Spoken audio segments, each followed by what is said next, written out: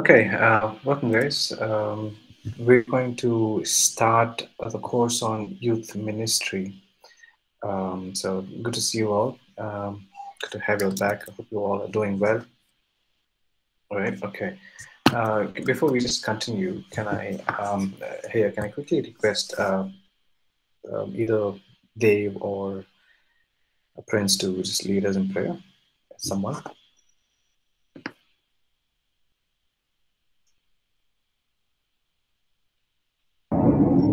Okay, Pastor. Father, we thank you, Lord God. We thank you that you have given us this time and this opportunity to come together as Lord Jesus, to even though we are distant, we can learn from each other, Lord Jesus. We thank you, Father. And we pray for this class, Lord Jesus, as we learn, Lord God. We pray that you anoint our pastor, helping give each one of us the word that we need, Lord Jesus. In the mighty name of Jesus, I pray. Amen. Amen. Awesome. Cool, guys. Well. Okay. Hi, Aaron. Hey, Thomas. Kiran. Good to see you guys.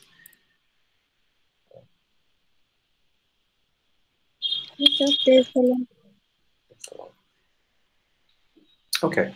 Well, we're going to get started with a youth ministry.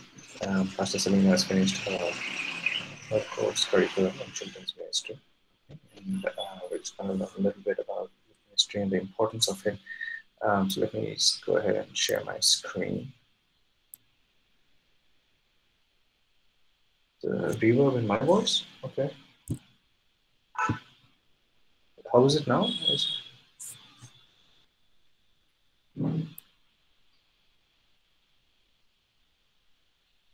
Is the reverb still there? Because I'm okay. I think I don't know. I didn't do anything different from the first class. Everything is as is. Okay.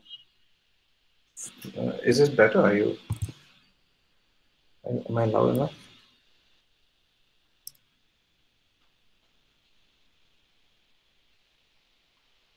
Or is it too distracting?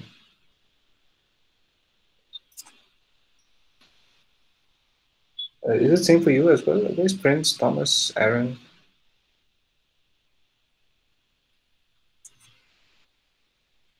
Okay, little noise is there, but that's not much disturbance. We can hear. Okay. This is strange because I didn't have this problem with the first hour, 2 hours. Okay, sorry, no other issues.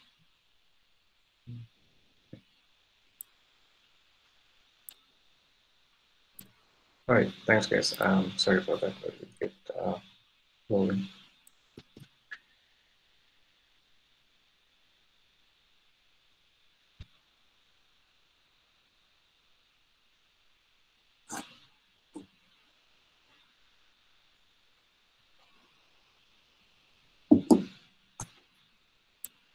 Right. So in this course, this is same BC313 Introduction to Youth Ministry. Okay, it's just an introduction in this course, and in the time that we have, we'll just look at a few topics as an introductory topics, subjects that involves youth ministry. Okay, and we'll discuss why is youth ministry important, and youth ministry with a vision, identifying your audience, like, who are the youth that you are ministering to. That's what I mean when I say identifying your audience. Okay, youth ministry in the local church, some of the organizational aspects, challenges in youth ministry, understanding the youth culture, and how do we ignite passion among the youth. Okay, so these are the few things that we will learn in this subject. So the book report will be, the final grading will be on this book called Your First 2 Years in Youth Ministry, for which I will share it up to the PDF in the classroom section, and you'll be able to go through that as well. Okay, but I'll give you all the details of that as we go on. Okay. So, why is youth ministry important? Why is youth ministry important? Okay. I just want to hear from you all. Why do you think it's important? Before I go ahead and give some stats and numbers, from the notes. But I want to hear you tell me, why is youth ministry important?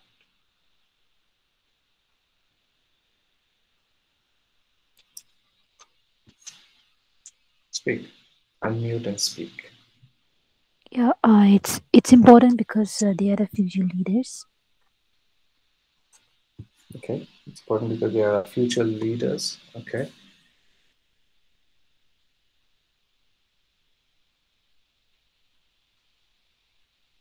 Okay, Kiran, why is youth ministry important? Or is it not important? Yeah. So youth ministry is important because of other youth. They don't distract and go wrong way. And yeah, so.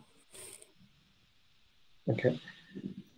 All right, they are the future leaders and they tend to go the wrong way, so they need to be led in the right way. That's another reason why we need the youth ministry. Okay, thank you. And Prince.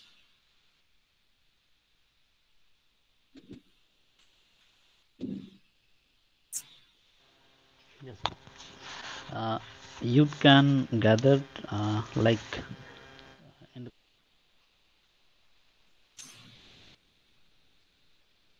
Sorry, Prince? college or Sorry, I lost you there. school 11 to 12th grade. Actually, youth is important when they are in uh, college. They can uh, gatherly do the ministry or share the word of God easily. Awesome. Okay, yeah, wow, okay. That's interesting. Yeah, thank you for sharing that, Prince. Okay. All right, just one more person. Yeah, Dave, why don't you?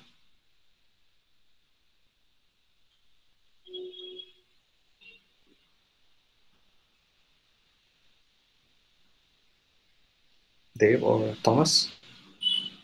I hope you're there. You can hear me. Why is Yes, youth yes, yes, ministry brother. important? Where in that age only so much of distractions and so many attractive things in the world. So that's where church has to focus on needs to get back to help them to rebuild their relationship with the God. So there is a lot of chance to go astray. So that's where we have to focus on the youth ministry. Okay. And so people older, people who are not in the youth don't go astray? I'm just asking. It's not like that, but this There's teen no and youth, distractions there's a or lot of chance. attractions for people. No, it's there in all the age, but in this age, there is a lot of chance to fall into that. Right. There is Yeah. in all No, I grooming is get what there. you're saying. I'm just teasing. Okay. Right.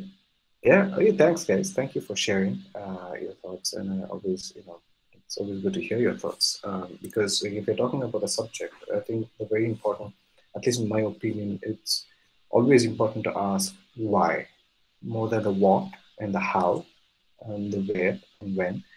Now, why is it important? And I think that kind of sets the tone for us to answer every other question a little better, right? Um, so hence the question, why is youth ministry important? And all of you, what you've shared is absolutely right and spot on, right? But in addition, we see here, that, we begin by asking, who are the youth? Okay, we say youth ministry is important, but then we begin by asking, who are the youth? Okay, and here's what few resources I have to say. The United Nations, for statistical purposes, defines youth as the persons between the ages of 15 and 24, without prejudice to other definitions by member states. Okay, so they define the youth category as 15 to 24, and the United Nations General Assembly defines youth as persons between ages of 15 to 24. The World Bank uses this term with reference to people between 15 and 25. The Commonwealth youth program refers to the young people as youngsters aged between 15 and 29. Most of the bishop conferences refer to youth as youngsters starting from 18 to 30, 35.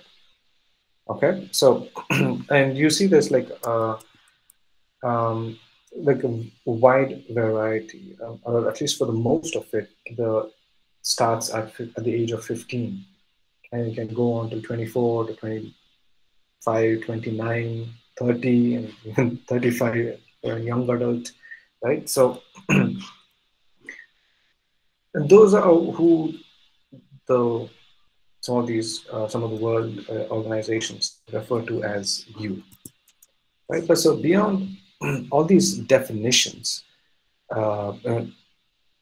youth are the most dynamic section of any society and most fascinating stage of life, right? It's the most, like you guys said, it's there's so much happening and there's so much of energy at that age, right?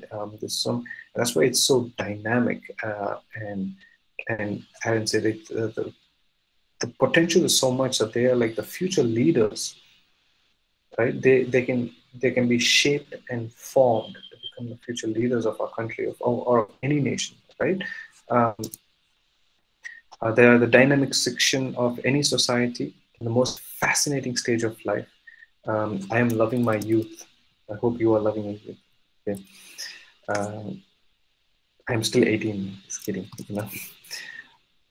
So when we think of youth, we think all of that is beautiful in life, such as fashion, sports, arts, media, new technologies, fun, adventure, relationships, idealism, creativity, great dreams, and the list can go on, isn't it?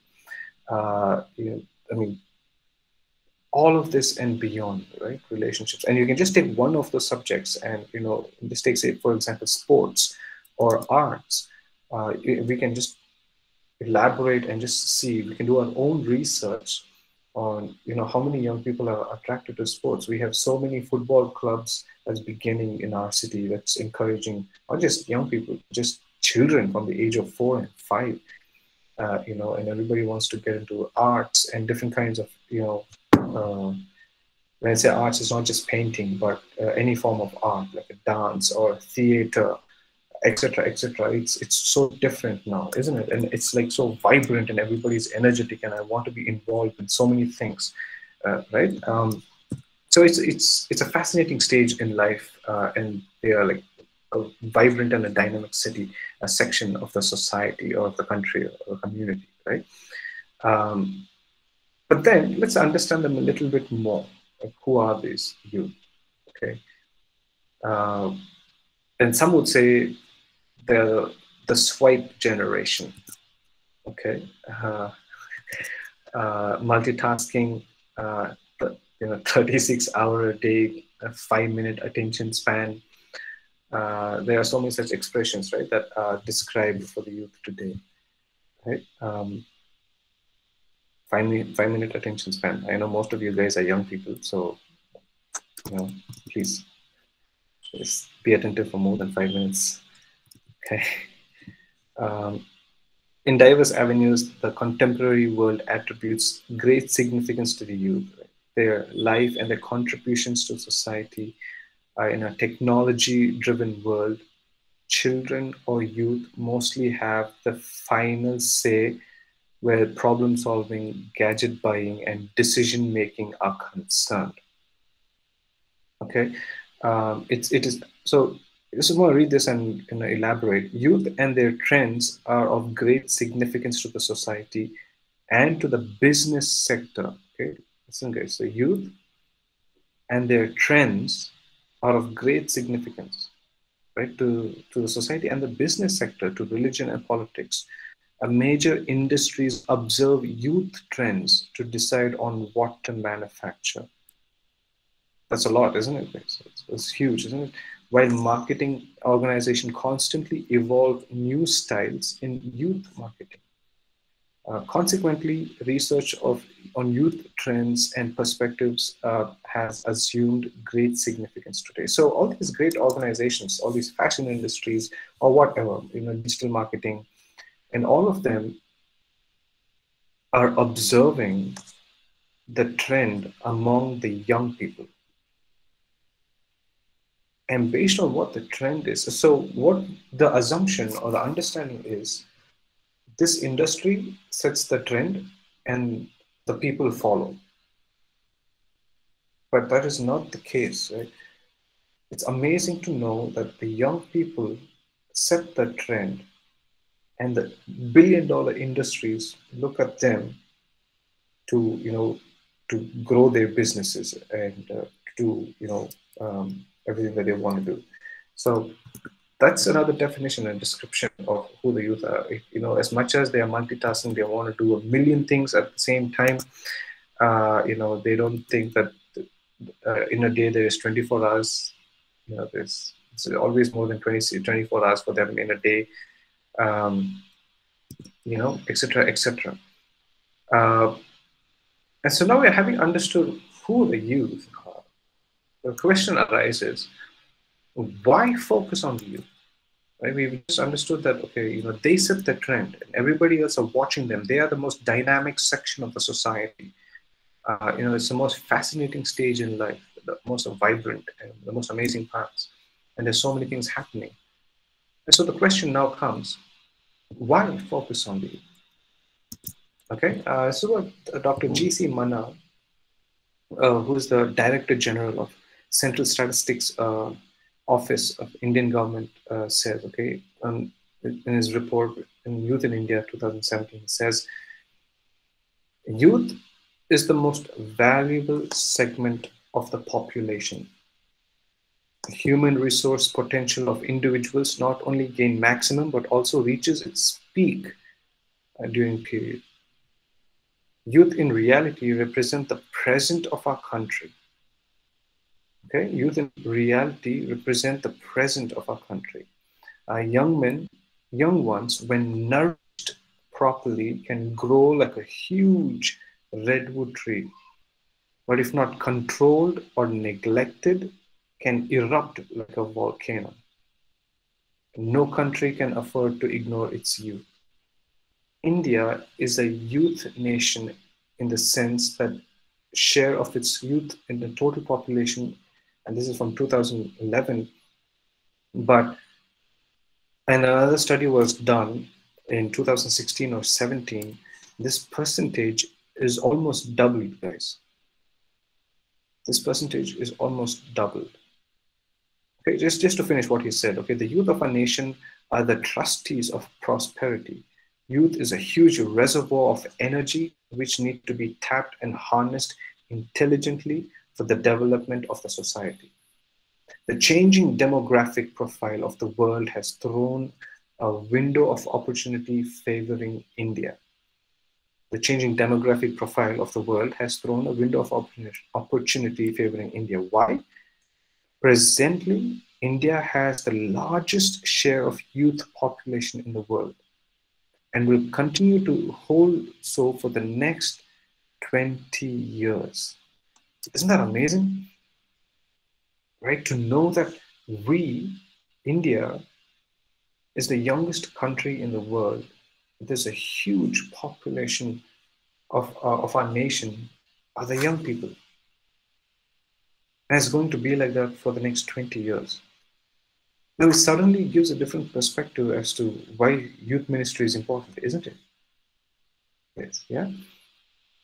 And some of the stats that's mentioned and everything that he's mentioned, it's like a wake-up call. It's like, wow, there's so much potential here, right? We see that youth is the most generous time, and so it's targeted by all. If approached well, this is the best time in a person's life to be molded for good or for bad, right? If approached well, this is the best time in a person's life to be molded for good or for bad. The enemy knows this. The devil knows this. That if you can get them young, he can do whatever he wants to do with them, right? And so it's so important. And just building on, the children's ministry, I'm sure Pastor Selena would have stressed on the importance of children, how precious they are. And when you look at a certain terrorist groups, how they brainwash little children, and putting seeds into them of so much of hatred and anger and resentment into such innocent mind. Why? Because they know that their mind is so fragile and so precious that it can be molded to the way they want it to be molded. Right? That's why it says for good or for bad. Right? And so suddenly it increases, it raises this question of the importance of discipleship. What is the church doing? Etc. Is the church molding their youth, the way they think, the way they live their lives? Is there a youth ministry that is kind of doing that? So youth are the best agents of change. They hold the key to the lifestyle of the world. Right? We saw that youths are the young people are the one that set the trends for all the other organizations to follow, isn't it? And it is a time of never-ending newness and learning about themselves and the world around. They possess a spontaneous zeal for values like love, unity, peace, and justice. They are the real today and tomorrow, our future leaders, like Aaron says. Political and religious priests and laity are all among them. Okay, so that's the young people. That's the youth. Okay, if not molded properly, they can erupt like a volcano. So it's most precious and yet can be dangerous at the same time, isn't it? Okay, so just a few questions coming back to the original question. Why we need youth ministry, right? And everything that you've said is right, but the Jewish community, right? The Jews and the way they function, they take education very seriously in those days. Now, education in terms of educating themselves, educating their children in the Torah. Okay, that's God's word for them, right? It's the first 5 books of Moses. And so here we see that 2,000 years ago, Jewish children had a clear path to adulthood that included youth ministry. Right? So the local synagogue would hire a rabbi whose primary role was educating children. Right? Check this out. Starting at the age of 4 or 5, which is known as the Beth Shafer. Okay, this standard. We have first grade, second grade, third grade. So in this grade called Beth Shafer, starting at age 4 or 5, children would learn to read, write, and memorize the Torah. Okay? And at age 10, having memorized the Torah, let's just pause there. At age 10, they're expected and they will have memorized the Torah. Are you able to fathom that, guys? Yeah. To know that they would know the inside out of the first 5 books of the Old Testament, like that. Okay, so children would either spend more time at home learning the family trade or move to the path of the rabbi. Now, so after a certain age, right? So they are in that stage till 10, and there is another grade that they get into, right? More advanced grade, so where they begin to learn more things of the Torah. So after a certain point, they get to make this decision, saying, okay, do I continue studying to go on and become a rabbi, or do I take on the family trade? We see that the disciples were fishermen. They took on the family trade. Their father was James Peter. The father was a fisherman, and they also took on the family trade or there can be some of them in the society who would say, I want to continue studying and becoming a rabbi, right? So either path led to an eventual acknowledgement of adulthood at the age of 30 for men. Okay. So the Jewish community saw the importance of educating the children from a very young age and all the way to the young adulthood until they're 30, and they had that option. And some of the scriptures says in Ecclesiastes 12:1 says, remember also your Creator in the days of your youth, before the evil days come and the years draw near, of which you will say, I have no pleasure in them. Psalm 119, how can a young man keep his way pure? By guarding it according to your word. Ezekiel 16:20, yet I will remember my covenant with you in the days of your youth, and I will establish for you an everlasting covenant. Proverbs 22:6, it says, train up your child in the way he should go. Even when he is old, he will not depart from it. And now the word of the Lord came to me saying, Jeremiah 1:4-8, before I formed you in the womb, I knew you. And before you were born, I consecrated you. I appointed you a prophet to the nations. I do not say I am only a youth, for to all to whom I send you, you shall go, and whatever I command you, you shall speak. Do not be afraid of them, for I am with you to deliver you, declares the Lord. Right? Just a simple exercise, but can you think of other individuals from the Bible who were young that God called in their young age?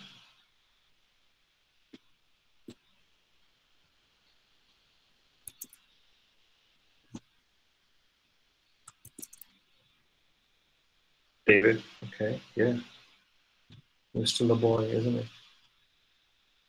God calls him as man after God's own heart while he was still a boy.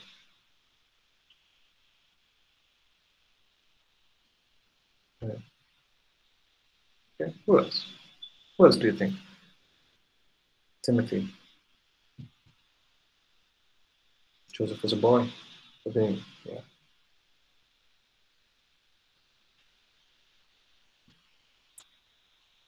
But historian scholars say when God encountered Mary, Gabriel, Mary, she was only a teenage girl, about between 13 and 15. And Jeremiah is another example. Right? See, so the point, and other historians and scholars say that most of the disciples of Jesus, except for Peter, they were all in their teenagers. And there is a valid explanation to that. And we'll talk about that at a later point. But just consider that, right?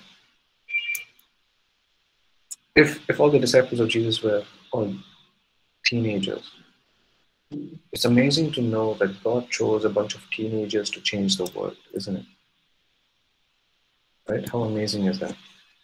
Okay, so I think we're kind of establishing the foundation pretty clear and why we need the youth ministry. And from the scriptures we see, not just from the worldly perspective as we learned before, but the importance, India being the young nation, and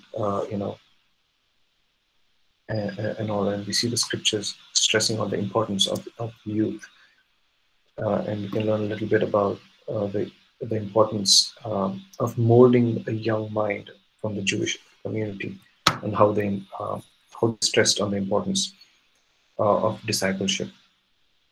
Okay, so having understood who the youth are, why is it important to have youth ministry? We look at the role of the youth in today's church. Right? The role of the youth in today's church. What is their role in the church today? Right? Teaching young people in the church to grow in their relationship with the Lord prepares them to serve Christ in all they do.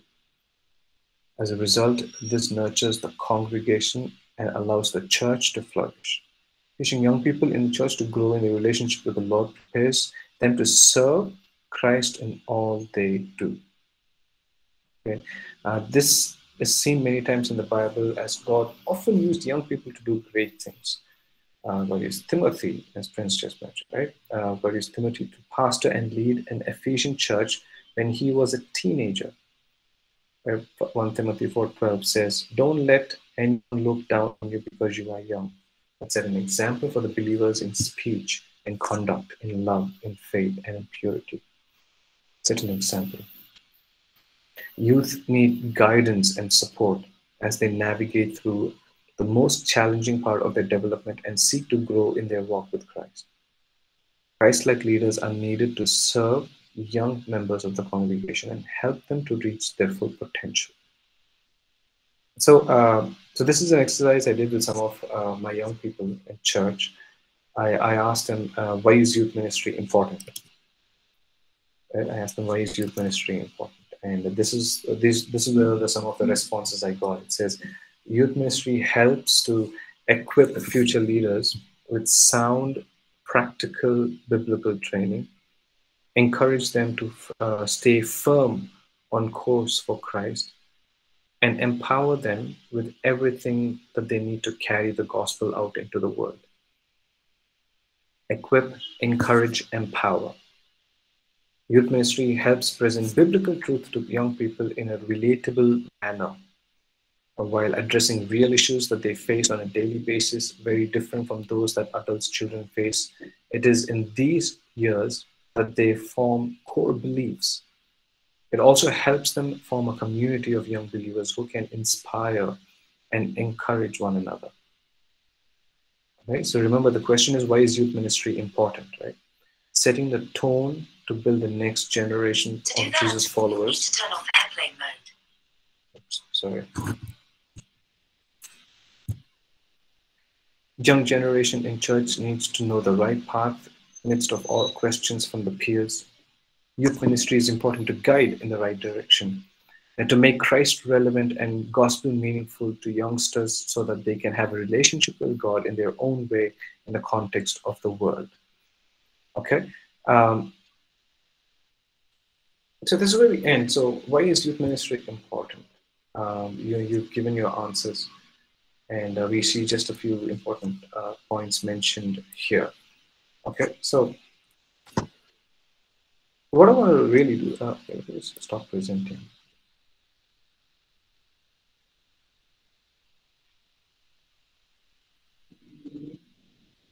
Okay. I want to continue with the next chapter in the next class on Monday, but like even as we just continue and pursue this course on youth ministry, and we just seen the facts and the importance of young people and the youth in India and in every other country. I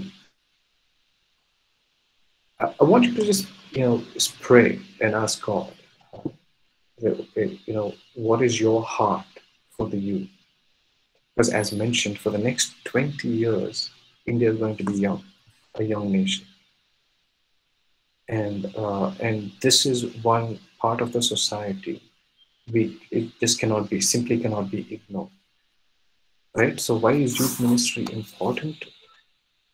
Because of the number of lives that are out there at stake. And if the church doesn't reach out to them, if the church is not going to be the salt and light in the city, in your city and in this nation, who else is going to be?